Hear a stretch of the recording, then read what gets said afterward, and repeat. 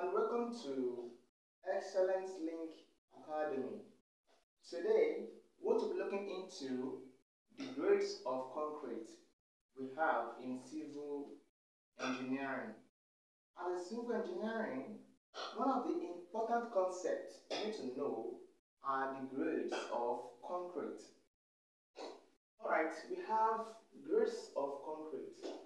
What do we mean by concrete? What is concrete?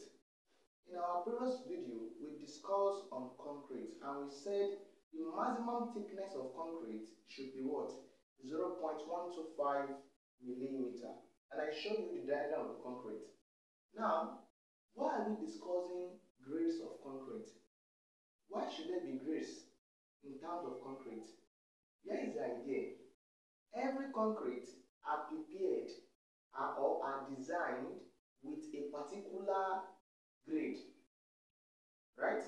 So every grade has its difference in terms of, if I let's say for instance now we have grade 10 and grade 15. Initially 10 is smaller while 50 is bigger. Whatever I use 50 to prepare, any load I apply to it, you can't compare it with grade 10, right? If I design a concrete of grade 10, if I apply a load, probably that load is much. That concrete will what? Will crack. But if I use grade 15 to prepare it, the load will what? The concrete will bear the load, right? That is the idea. Now we have grades of concrete. We have the grades. These are the grades here.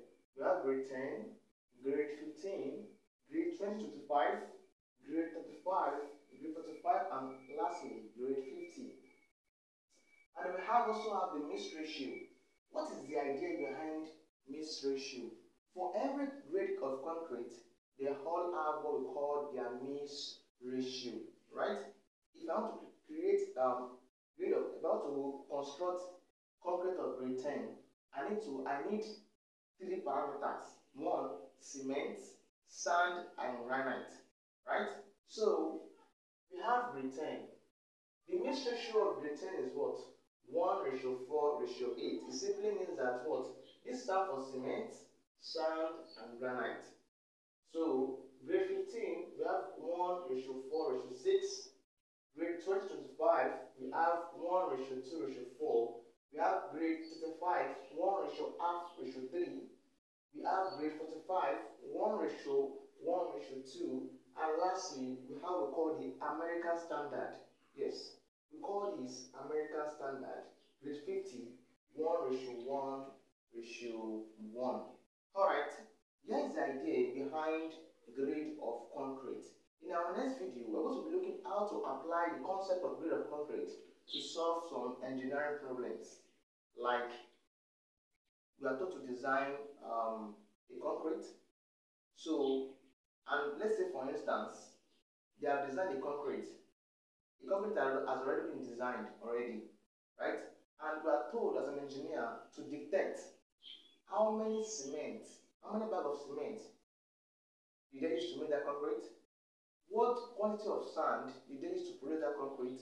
What quantity of granite did they use to produce that concrete?